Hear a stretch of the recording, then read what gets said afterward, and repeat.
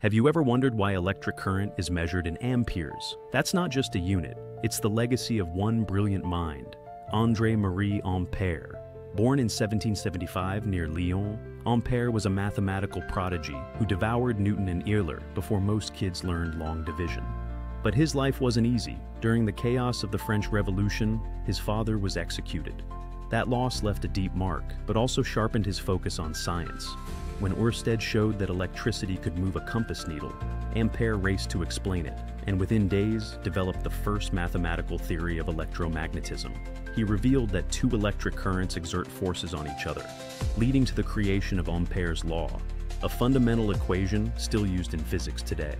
He also gave us the very concept of electric current as we know it, and laid the groundwork for Maxwell's equations decades later. His name lives on in every ampere, every circuit, every charging cable. He didn't just study electricity, he helped define it. André-Marie Ampère passed away in 1836, but every electric current we use today flows in the shadow of his genius. So next time you see A on your charger, remember the man behind the symbol.